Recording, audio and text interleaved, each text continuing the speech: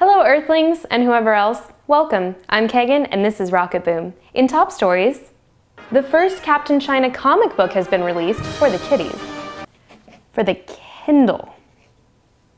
According to Amazon, Captain China is a propaganda-style comic series aimed at capturing the mainstream consciousness of China. We had a look.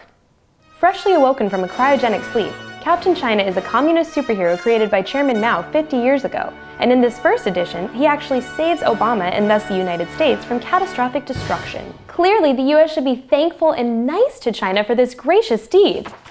In the capital city of Facebook, stocks opened in the $27 range, nearing half the price of the initial offering a couple of weeks ago.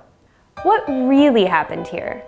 More than likely, this is not so much the doing of the young Zuck, who remember showed up to Wall Street chillaxin, but Wall Street itself. People often forget the NASDAQ is a private company which competes fiercely against the Dow.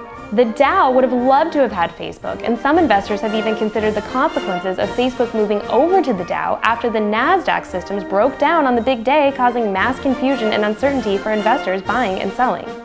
Never underestimate the prowess of bankers. Why sue yourself when Zuckerberg and Facebook are the easiest targets here?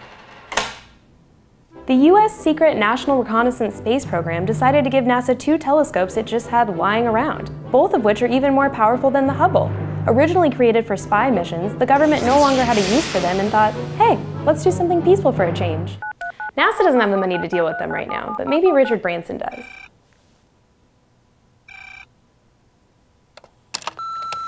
Talk about being in the wrong place at the wrong time. I'm gonna call Elon Musk. No one's home.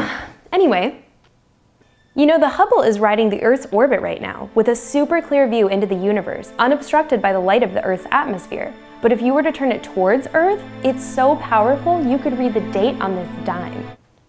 So what I want to know is, if the US considers these powerful telescopes old jalopies, what the hell are they using?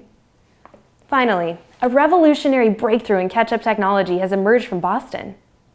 To wit to woo, this new glass substance demonstrated here by students at MIT should not only help benefit the world in saving time, energy, and money when pouring multi-state condiments onto our sandwiches, it could help us save a significant amount of otherwise unattainable critical natural resources. To the internet from New York City, I'm Keghan and this is Rocketboom.